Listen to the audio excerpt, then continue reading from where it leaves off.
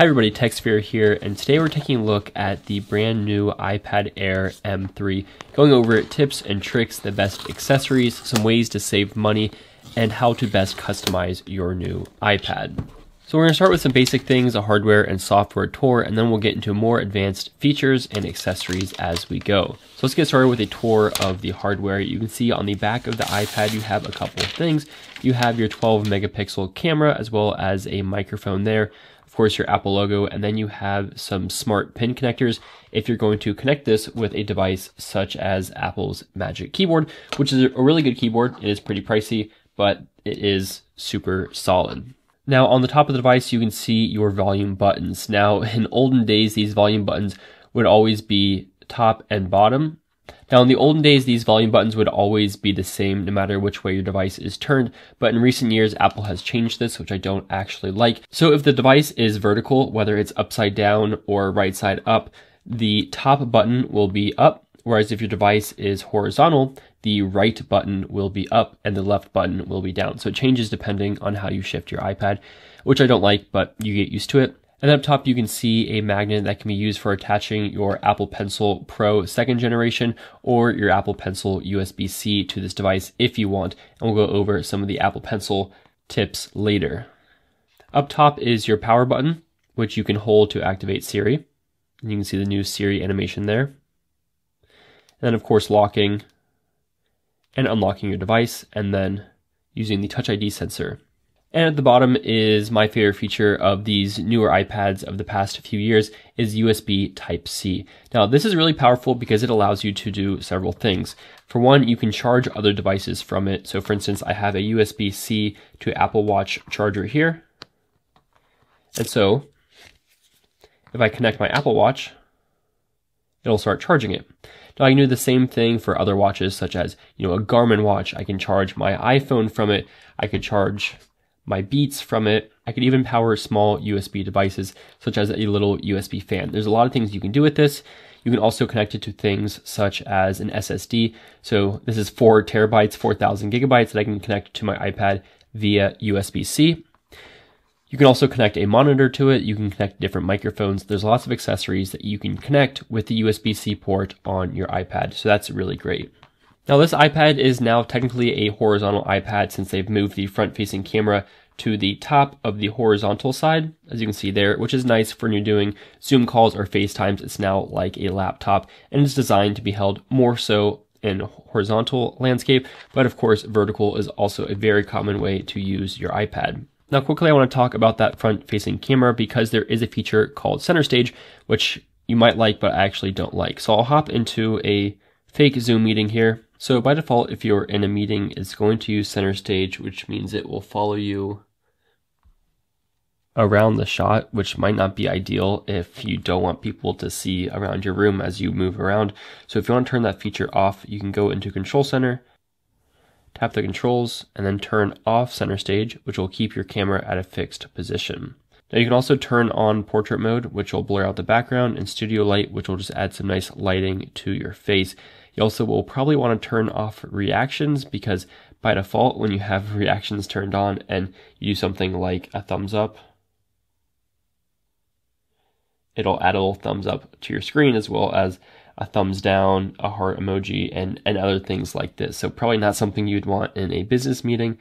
It's fun on FaceTime, but not great for a business Zoom call. So you can turn that off using those controls. Now quickly, a few gestures and a few ways to customize your iPad. So you can tap to unlock your iPad, and you can swipe up if you want to put it in your passcode, or you can use Touch ID to get right into your iPad. If you want to get into Control Center, you swipe down from the top right-hand corner. If you want to get into Notification Center, you slide down from the middle. When you're on your home screen, you can swipe back and forth between your pages. If you swipe to the right, you'll get a kind of preview window, which will give you some different options that you can customize here. You can always swipe up to see your recent applications, and then you can go into one. So I'll click on Safari here. I can go back and then say, click on Zoom. And you can swipe back and forth between your recent applications using the bar at the bottom of their iPad, and then you can swipe up to go home. Now, if you swipe up and hold, you're going to get your recent applications. Now, there's a few ways of doing multitasking on the iPad, which is really handy.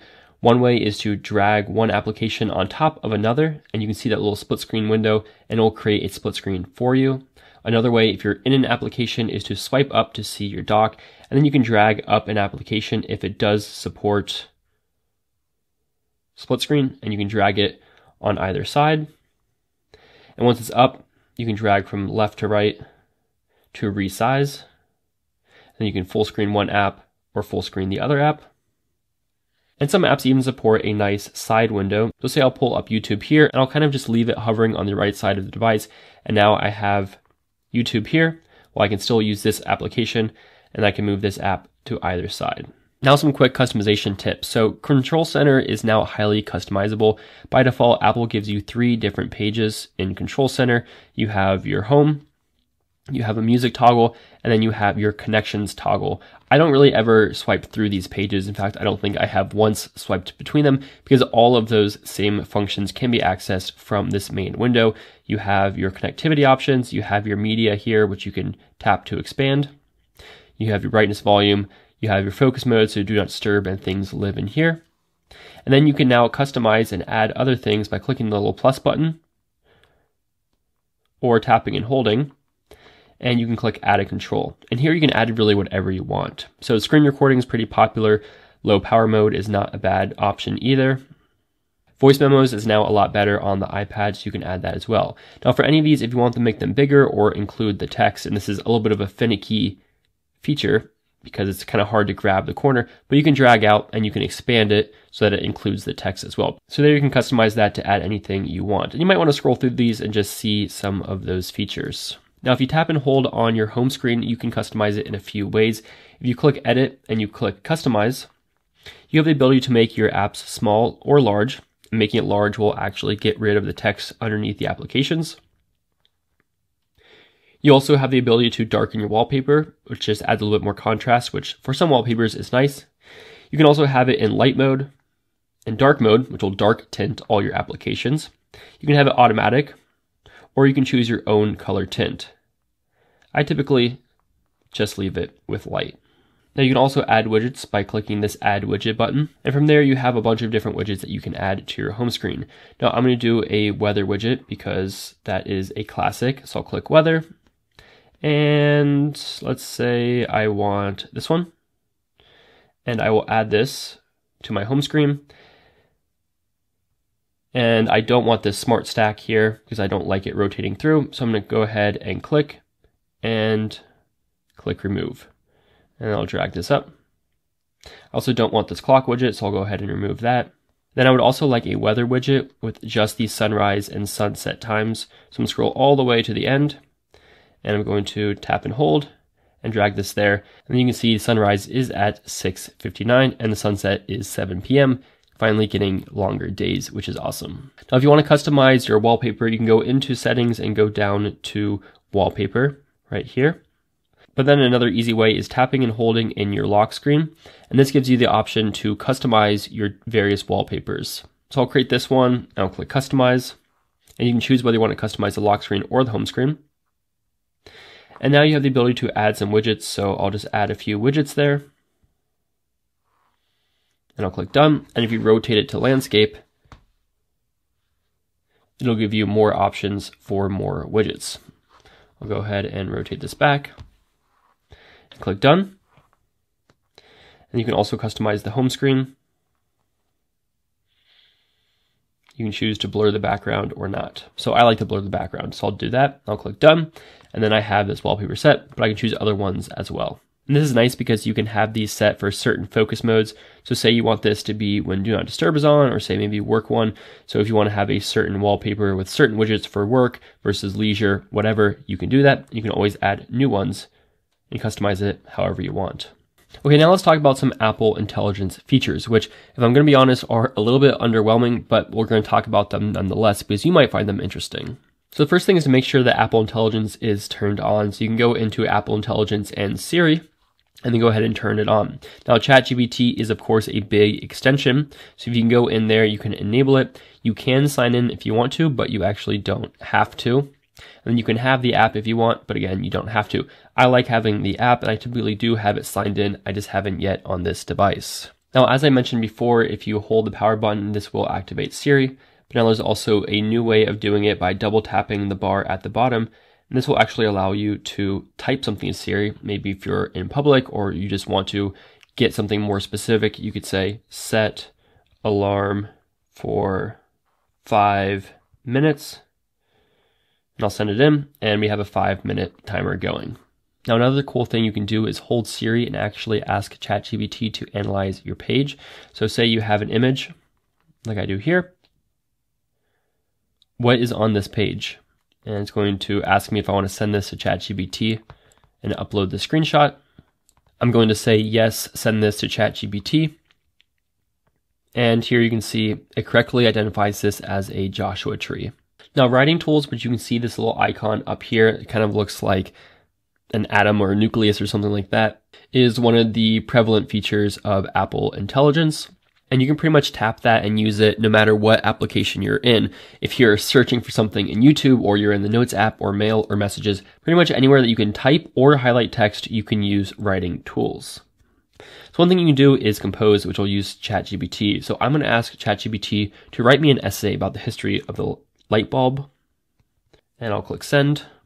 And here you see we now have a little essay of the history of the light bulb. Now from there, I can do a few things. So one thing I can actually do is add to Playground. So this is Apple's kind of funky new image creation AI. So this is going to take some keywords from this document and come up with a unique AI image. And I'm going to say, yeah. So you can see a few options here. I like this one. I'm going to click done. And then this is going to add a fun little image to my document. Now I'm going to go back up to writing tools, and I want it to be rewritten in a funny way. Rewrite this with a comedic tone. I'll send this. It's going to take a second, and it's going to try to do a funny tone.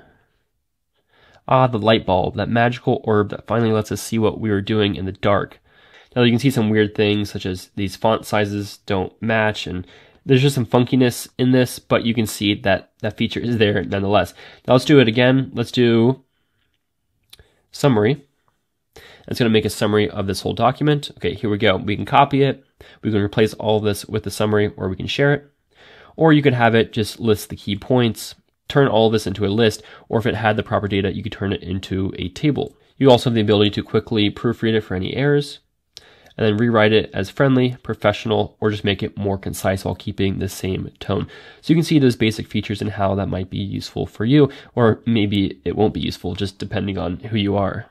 Now, as I mentioned, you can do this pretty much anywhere that there is text. So say I highlight this text here. I'll go to writing tools, and then I'll do summary, but I can also just make a little table. So let's just see what this does with a table. And you can see it's made a little table with the feature, and then the description. So this kind of works.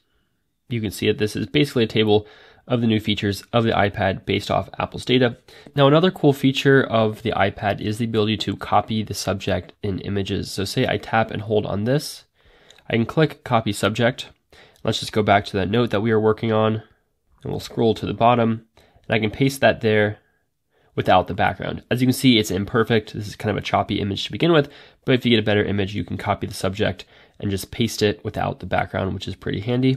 Also, Notes is the ability to attach just a whole lot of things. You can scan text and then have it paste right in. You can scan documents and put full pages there. You can just add photos and videos straight into the document. You can do the image playground that we showed before, which allows you to just generate images. And now there's a really nice record audio function. And the nice feature about this is that Voice Memos now has a variety of tools, including transcription, which allows you to search through your voice memos, which is really great for business meetings, for lectures, brainstorming, voiceovers, interviews, stuff like that. So if I go into Voice Memos, you can see here I have a voiceover I recorded a couple years ago. Now, if I go into it and I click the transcript button, we have the entire transcript that I can search through, which is just super handy. And that's a really nice feature. And that now integrates right into your notes, and kind of swipe down, and you can see this is a live recording going on as we're doing this. So that's just a really handy feature. You can pause and resume. This is still pretty different than something like Notability that actually will allow you to retrace your handwriting based off of the voice memo, but it's nice. Now I want to talk about a couple features that I just really like in Safari. So one would be the reader function. So say you have an article that you want to read, but maybe there's a couple ads in it or it's just a little clunky. The Verge is typically not too bad with that actually, but if you tap and hold up top, it'll give you a really nice reader mode, which will just be an ideal way to read that. It will now also give you the ability to summarize that article into just a few sentences. And my favorite feature is that it allows you to actually listen to the page with a really nice kind of AI Siri. 3 is a little less light, but a lot more useful. And you can see you can change the playback speed, and you can see the controls just as if it was music or a podcast, and you can jump forward and back. So that's a really handy feature if you're someone who likes to read a lot of articles. Okay, next I want to talk about Apple Pencil support. This is a regular pencil, but these are Apple Pencil and Apple Pencil alternatives and different stylus options. So this does now support the expensive but very nice Apple Pencil 2nd generation with several new features, and it's a really solid option. You can also get the cheaper Apple Pencil USB-C, which lacks some of the features, but it's still really solid. We're gonna get something like the Logitech Crayon, which is a really nice option, and is it definitely a bit cheaper. It can vary from anywhere from like $20 to $70, depending if you buy new or used. But I think it's proof you don't need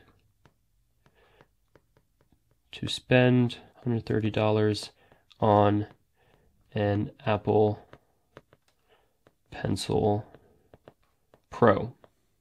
Now, as you can see, as I'm writing this, it is actually cleaning up my handwriting because I do have auto refine handwriting turned on, which is pretty nice. So you can see a couple things that kind of space the words better together. And when you're using the Notes app on your iPad, you can actually just highlight your text, which is a really cool feature. So it just highlighted all my text. You can copy that as text. You can also straighten it out, which is pretty cool. And then if you didn't already have auto refine turned on, you could then refine it. So there's just some really handy features. And with all stylus options, if you want to scribble out a word, you can do that just like that. You can also tap and hold and move to space out your handwriting so that you can add other words. And you can see it kind of clean that up real nicely. So that's a really powerful feature with the voice memos, with the image playground, with the writing tools and more. Notes is a really capable app these days. Now, if you want to go even cheaper, you can totally get something like this $20 stylus, which also works great. You can see totally works just fine. You can get them with USB-C charging. Some of them do have wireless charging. This one's supposed to. It's kind of hit or miss if it works, but you totally don't need to spend $130. You can spend something like $20 if you want just kind of the bare minimum essential, and it still is going to write just fine. So that is the iPad Air M3. Let me know if you have any questions. I hope this video is helpful for you. I'll leave links to everything I talked about in the description, and thanks so much for watching.